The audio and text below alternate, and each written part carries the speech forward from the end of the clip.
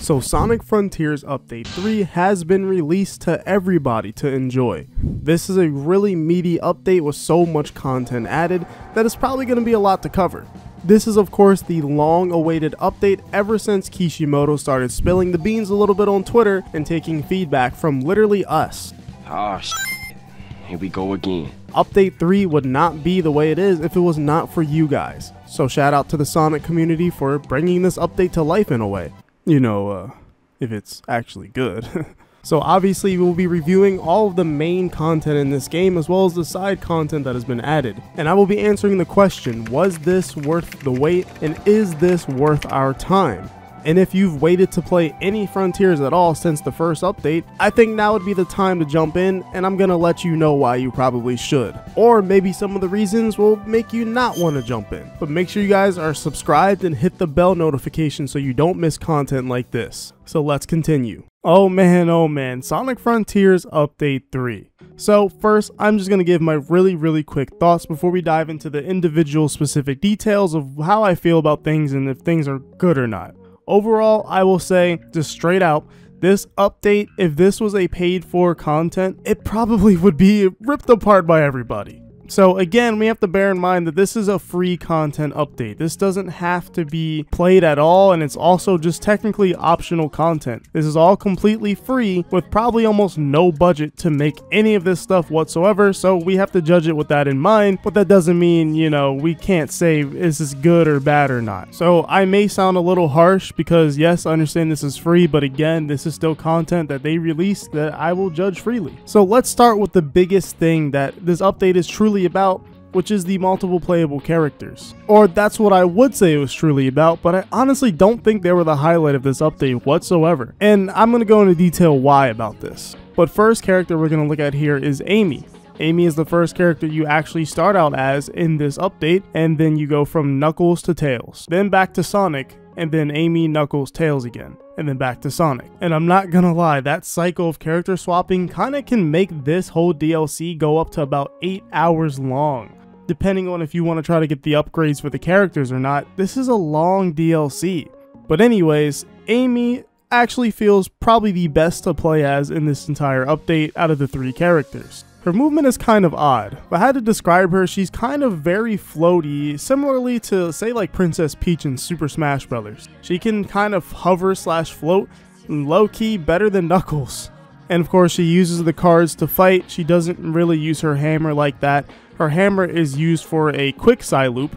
All of the characters have a quick side loop replacement, where they do a specific move that creates a little side loop. And Amy's is slamming a hammer on the ground that creates a heart-shaped side loop. And of course they give her a 3 basic hit attack combo where she swings the card left and right, and then she does a little spin, and you can actually choose to hold down the button to keep the spin going. And there's actually a skill that will allow you to keep spinning infinitely if you'd like.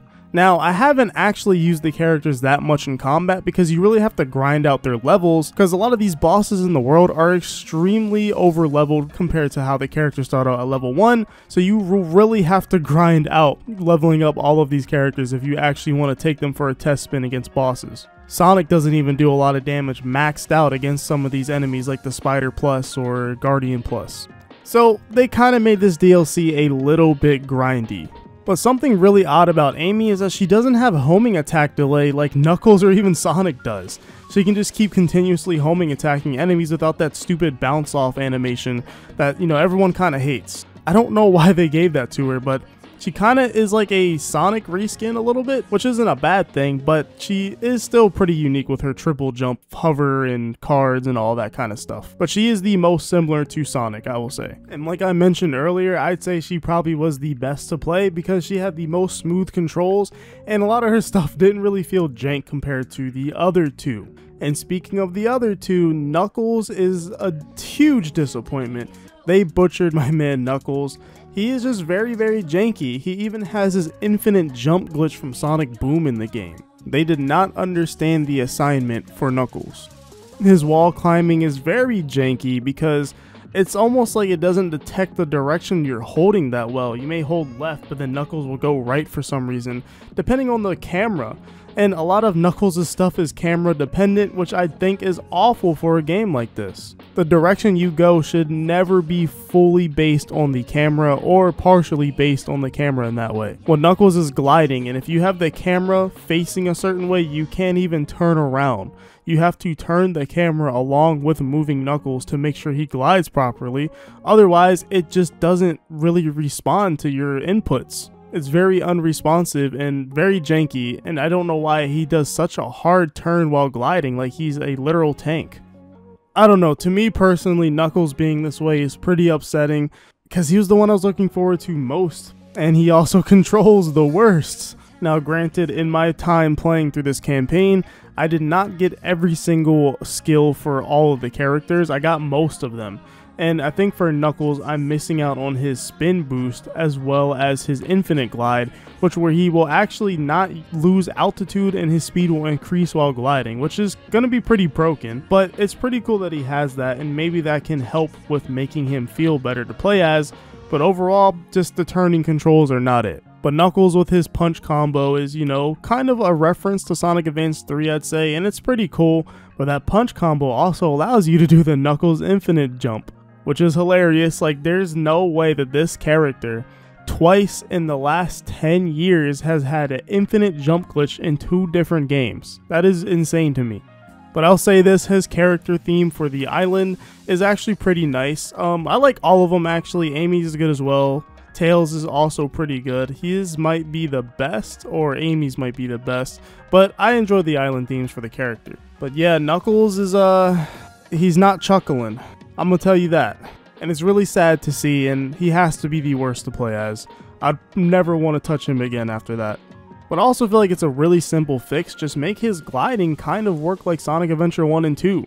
Don't restrict the movement on the gliding in that way. It's really odd in a game like Sonic Frontiers where you can do full 360s in the open zone as Sonic and jump and go all over the place, but when they create Knuckles, they give him tank controls for flying. That doesn't really make any sense. Just let him have a better turn degree angle or whatever you want to call it that makes it more smooth, and don't base it off of the camera, please. Honestly, that's all I can really say on Knuckles. It just kind of sucks. Tails, on the other hand, I don't think is as good as Amy to play as, but he's actually pretty solid. I think his gameplay is quite enjoyable, and some of the platforming challenges they create in the open zone, specifically for Tails, gives me hope that maybe in another game, they can really go all out on platforming challenges for the specific characters. Like with Tails, there was platforming challenges where you had to use his wrench in order to break the balloons while flying so you could progress, or go through a dash ring in the air and then it just launches you forward and you have to dodge the enemies left and right while flying, and also throwing wrenches to make your pathway clear. That kind of stuff can be very much improved in another game with Tails,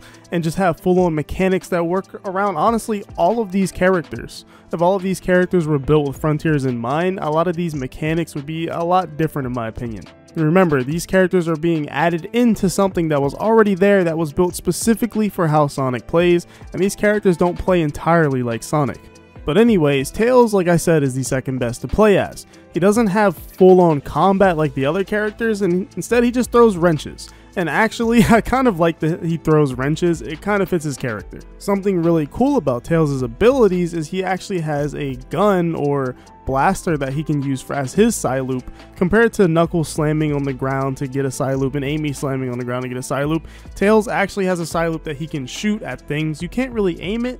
You kind of just have to stand in the right position to get it where you want it to go. But it's pretty cool that he has a different kind of side loop. And Tails' power boost is literally just a cyclone, and you can just straight up fly. You can fly anywhere and everywhere as long as you have boost, or you can put the infinite boost on, and you can just fly. And I honestly think that's overall amazing. But something that kind of bugs me about Tails' flight, his actual flight, is that there's a weird startup on it. When you press the jump button, Tails does like a little weird animation and then boosts himself up forward, and kind of same with Knuckles. I don't know why they added those startup animations, as they don't feel natural whatsoever, and they kind of just feel like they halt your movement for a minute. Another pretty big deal, if I'm being honest, is Tails not having the ability to use the homing attack, because a lot of this game is built around that. Yeah, Tails can just fly to stuff, but it takes so much longer not having a homing attack in order to just get to things quicker, and combat with Tails is probably going to be very annoying. For me personally, those are the major downsides of the Tails gameplay style, and that's probably why I don't think he's better than Amy, because I hardly have any issues with Amy's gameplay style, which is kind of unfortunate because I was looking forward to playing her the least, and like again, I was looking forward to playing Knuckles the most, and he's trash. And that kind of leads me into a huge issue with this update, is just overall jankiness. Once again, I know this is free, probably not on a budget, but the jankiness of this update is pretty huge. So let's talk about the elephant in the room with this update, and it's the difficulty. This update is quite difficult, and oftentimes it's not fair, I guess. But I do feel like most of the update difficulty wise is pretty fair, and it does actually take skill to beat some of these things. But there are some things that are pretty unfair about this update. For example, the trial towers. So once you climb the towers, which I actually think is pretty amazing platforming, this is probably one of the best additions within this update, but we'll get more on that later. But the trials at the top of the towers are actually pretty varied on what they actually are. The first one is just a battle with a bunch of sped up guardians that are kind of harder. And the soldier enemies I don't think were too difficult, you just have to beat them within the time limit, and you may be sweating just a little bit. And Sonic's stats here are definitely limited for every single one of these trials, and you'd think that's a great thing, but honestly it's not for some of them. So that one's fine, it's okay. But the second trial tower is actually pretty atrocious. And I'm not just saying this because I had a hard time with it, I really didn't. It only took me a couple tries, and I really just went into gamer mode and just completed it in my own way. A lot of people have found different ways to complete this trial, such as pairing the saw blades back and forth in order to actually continually hit the enemy, which is probably the most efficient way to complete this trial challenge. But what I did is I would side loop the enemy and just do one homing attack and 2 punches and just repeat the process, but very fast on every single enemy in order to complete the challenge. And honestly, the problem with this trial is that there isn't enough time, and it's extremely repetitive to do this, and I wouldn't really call this a challenge. It's just kind of stupid, and there's not a whole lot of time to do it. And it kind of feels like when you do figure it out, you're cheesing the game rather than figuring out some cool strategy. So yeah, a lot of people have gotten stuck on that, but that's not even the worst one. The worst one is the very last trial challenge. But before we get to that one, the other trial challenges are pretty bad. They're insanely easy for no reason. One of the trials makes you fight a normal Kronos Island ninja at level 1, expecting it to take around 10 minutes. You have 10 minutes on the timer to fight this stupid ninja that doesn't really do anything.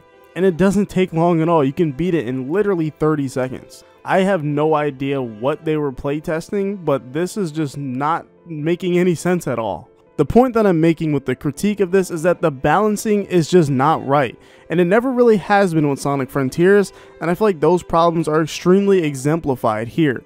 Kishimoto, what were you cooking? You overcooked, man. You have to make progression natural. You can't be so jumpy with things. You can't make someone do the hardest, almost unfair challenge in the world and then just have them parry a couple dogs and just beat them immediately. So I just have no idea what Kishimoto was cooking with the balancing in this update, if I'm being honest. But like I said, that's not even the worst one.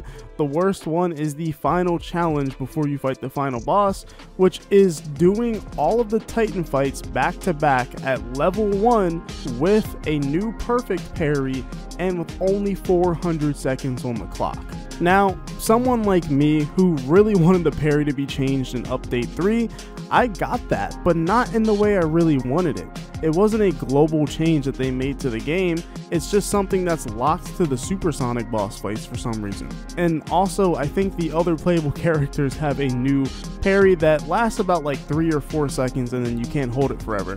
But Sonic's is still the same, you can hold his parry forever, and it's locked to the Supersonic boss fights. Now granted, it does make them a lot more fun in my opinion, especially the new final boss of this update, which we will talk about later, but I think just overall it's a weird decision, and it does make the boss fights better, but it's not really fun when you have to fight all 3 Titans back to back at level 1 with only about 400 rings, because the Wyvern fight wastes a lot of time and you have to be really good, I think, to actually get through that. And that's not a problem at all, but I hate to say it, it has the Dark Souls effect, but probably not even as good. When you lose that Titan boss rush, you have to start from the very beginning, and it's very, very repetitive having to do that all over again. And that's not true difficulty in my opinion. That's just an annoyance. There should have been checkpoints for each Titan fight in my opinion. And if they don't want to do checkpoints, they should just skip straight to the fights immediately and not the part where you have to grab the Chaos Emerald to turn into Supersonic. I think that part wastes so much time when you can just turn into Supersonic and get straight into the fight. I think that would make it a lot more bearable for the people who struggled with that. And around when I got to this and the new perfect parry was implemented specifically in this trial, I found out that the difficulty mode actually changes how the parry works. If you're on hard difficulty, it is literally like probably about 2 to 3 frames to parry anything. Normal mode seems to be about 4 to 5 frames. In easy mode, I think literally gives you a 2-second window to parry, which is actually quite long. Again, these aren't bad changes, these are changes that I literally asked for and I wanted. I do think the hard mode parry is just a little too hard in my opinion. It's literally about a 2-frame window. I think that's a little too much for this kind of game. Maybe 3 to 4 frames. Basically what the normal mode parry is, I think that should have been the hard parry. Because it isn't that much easier on normal if I'm being quite honest, because I've tried all 3 to see the differences. But yeah, it just should have been locked to only this. But that aside, getting through that is probably the hardest hurdle you will overcome in this entire update. I don't think anything comes close to that. Not even the stupid side loop, the flower enemies. But I will say this, I think the best part of the update outside of the Supersonic final boss is indeed the platforming. I think the platforming in this update is probably way better than the actual main game in Frontiers, as there is so much less automation and you actually have to use Sonic's abilities especially a lot better in order to platform through these platforming sections, especially on these towers. And they added a lot more slopes for Sonic to utilize and even loops. And the slopes are really fun to use when you're using the spin dash and just flying off and landing on a platform, and it really seems like it was intended. And speaking of the platforming, I've played a couple of the cyberspace levels, and I have to say, it's kind of hit or miss. But the cyberspace levels somewhat have a B-side, similar to, I guess, to Celeste, and these B-side levels have a spin on them, such as having a bomb on Sonic and you have to beat the level before the bomb goes off, or racing a hologram Tails, or I even played one that had a zero gravity mechanic going through the level. And like I said, these are hit or miss. I think the best kinds were the Tails race levels and as well as the bomb levels. Those are pretty fun, and the level design was really rewarding for using, again, the spin dash and slopes and all that kind of stuff, and there wasn't as much automation as before. So I really enjoyed that about this update, for the most part. But then there's some levels that are very questionable, which I have to say, like the anti-gravity level, it isn't terrible, but it just doesn't feel good to play. And I played one level that had like so many branching pathways that it was kind of directionless and felt like just a mess of level design. That really did not jive with me at all, and it felt just not good to play. And the cyberspace stages this time around give you the, I believe, Lookout Coco or Lockout Coco, I can't remember what they're called exactly, and those allow you, when you're playing as Sonic, to actually gain access to the towers, similarly how you would get the keys in order to get the Chaos Emerald Vaults. And the other characters were delegated to finding the Chaos Emeralds to bring to Sonic, and I had no problem with that objective, but I feel like it didn't really give them enough to do, and I felt no reason to level up anything on the characters except just run to point A and point B. There was one time where I felt like I had to level up Tails in order to get to this point, and I actually just had to get the Cyclone and fly up into the air because I had zero clue, because the objective marker was literally in the sky above the big pyramid in Oranos Island, and I just could not figure out how to get up there. So I just grinded skill points and got the Cyclone and flew up there. That was the only time I felt pressed to actually do anything with the characters outside unlock their skills. If I'm being 100% honest, Update 3's biggest enemy is balance. I don't even think the content they planned out is bad. I don't think the story is even that bad. I don't think most of it is bad. It just needed balance and it needed more time in the oven. But at the end of the day, it's a free update that only adds content to Frontiers. So it's really hard to be that angry about it. If this was something that we paid for, I think I would be pretty furious that I paid like $20 or something for an update that doesn't feel finished. But at the end of the day, I think the huge saving grace of this update that we've yet to talk about is the big thing, the final boss that they added that actually is better than the actual final boss in the main game. And it's the new Supreme fight. This fight is probably the best Titan fight out of all of them. Flashiness and everything. It's just kind of everything that I wanted the actual final boss to be. For one, Supreme has a new grotesque design with the different arms coming out of its back, which looks pretty crazy.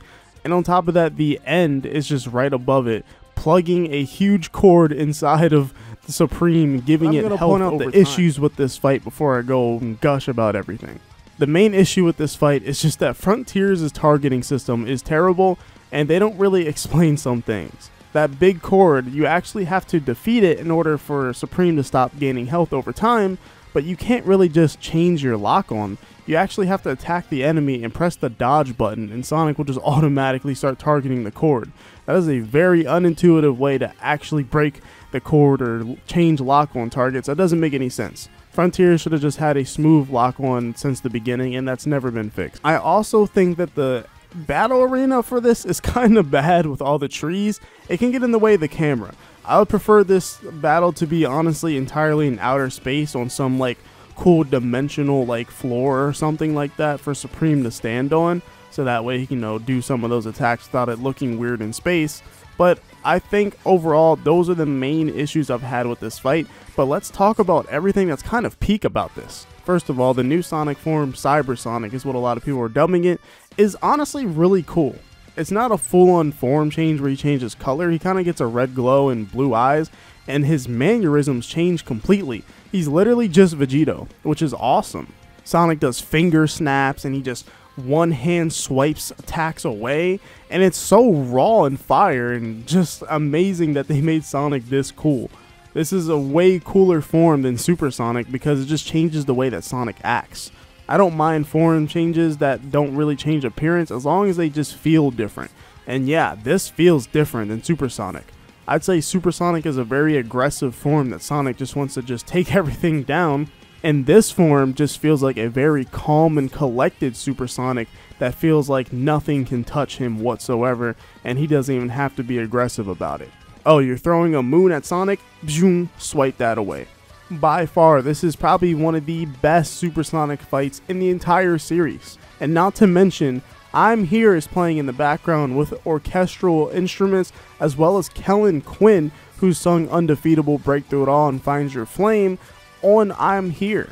It's honestly just perfect. It's what the ending again should have been. But the fact that we got it at all is great, and honestly that's all I kind of really wanted from this update. I wanted multiple playable characters to roam around with, and a improved final boss, and just some quality of life changes. I didn't expect to get this whole 7 to 8 hour campaign, and I honestly don't think I really wanted it. But once again, I'm not upset about it because it's free. And honestly, I hate to say it, but sometimes less is more, and more is less. But again, pertaining to this fight, there's so much cool stuff that just happens animation-wise, and gameplay-wise, again, it's the best Titan fight. And something I really found interesting that I wanted to point out is the Psyloop animation for this Titan is crazy. Sonic creates 2 vortex ceilings trying to crush Supreme from the bottom and top, and if you Psyloop him again, it brings him even further into the air, trying to crush him even further. And while Supreme is trying to stop himself from being crushed, he shoots lasers at Sonic, which you can parry and then teleport to his face for a counterattack. That kind of stuff is crazy, and I love to see it. So I really think that the end of this DLC update was 1000% worth all the pain that a lot of these people went through. I'd say personally it wasn't that painful until it got to the Titans, because it was just a little annoying having to restart. But overall, I can see why a lot of people struggle with this update. I don't think it was balanced, and it wasn't really kept in mind for players who don't really like challenge like that. And again, some of the challenge is not even fair, if I'm being honest, even if I completed it easily myself. And honestly, I hate to say that I expected better, but I can't be upset. At the end of the day, Kishimoto did say that this was a test for the future of Sonic going forward, and he wanted to see what he could implement now in a game that's already been made from the ground up, and they've just added stuff on top of that and see how they can maybe apply this in the next Sonic game. And honestly, I have to commend Kishimoto. Even with all of my criticisms, the fact that he took the feedback from Twitter and tried his best to implement this in a free update, I commend him still at the end of the day, because I think Kishimoto is someone who will grow over time when it comes to the Sonic franchise, that will only get better and improve upon the things that we already like that he's done, and maybe get rid of the things that we don't like that he's done. See, now he has the idea in his head about difficulty, but he honestly went a little too far and didn't make things balanced, but that can easily not be the case in the next Sonic game from the lessons learned from our feedback here for Update 3. He knows what we want, but he just needs to learn how to do it and not overcook the product. Simply to put it, Kishimoto and his team overcooked. They overcooked Update 3, and it's a little burnt. I'm not gonna lie, it's a little burnt. But there's still quite a few parts of it that are pretty edible, and those parts do taste pretty good. Food analogies out the way, I think Update 3 is probably not better than the base game of Sonic Frontiers, and it doesn't really change Sonic Frontiers as a whole. It just adds some extra things for better or worse, and it's all optional, so it doesn't actually even affect the base game whatsoever. You can play the base game just how it was. I'd say Update 1 and 2 affected the base game way more than Update 3 has, because almost all of it is optional. And it is kind of booty cheeks that you can't play these other characters in different islands. They're locked to Oranos Island and on that specific version of Oranos Island for the DLC update. That kind of stuff probably should have been implemented, and it sucks that it's not there. So I'm going to put it to you like this. If this was a paid update, this is probably a hard 5 out of 10. But it's free, not really much of a budget. Fan feedback was taken, and this is an experiment for the next Sonic game. So with those parameters in mind, I would probably give this update anywhere from a 6.5 to a 7.5. That range very much depends on how I'm feeling. But I'd say at this current moment, maybe about a 7. It's about a 7 out of 10 free update. Keyword free. So again, I liked it. I just think there was a lot of problems, and it can hinder the enjoyment of it a little bit. Especially like Knuckles not working right and just some odd decisions they made with the balancing. I just think everything was there, even the story moments. I think they cooked with that. The cutscenes are pretty nice and the added lore is pretty amazing as well. And Cybersonic going insane was just all things that I love to see. But again, some parts just weren't finished. So honestly speaking, I really can't be that mad about it. And I don't like the fact that some people act like this game killed their dog or something. It's really not that deep in my opinion. I do think the marketing for it was pretty hyped up and maybe a little overhyped, but again, I can't blame some people for being upset due to the fact of just being hyped. But overall, I think some people were overreacting about this update. But yeah, well, those are my thoughts, opinions, and my review on Sonic Frontiers Update 3. If you guys enjoyed this review, make sure you hit the like button and subscribe so you don't miss more videos like this. And of course, like always, I'll see you in the next one. Well, whatever happens, happens.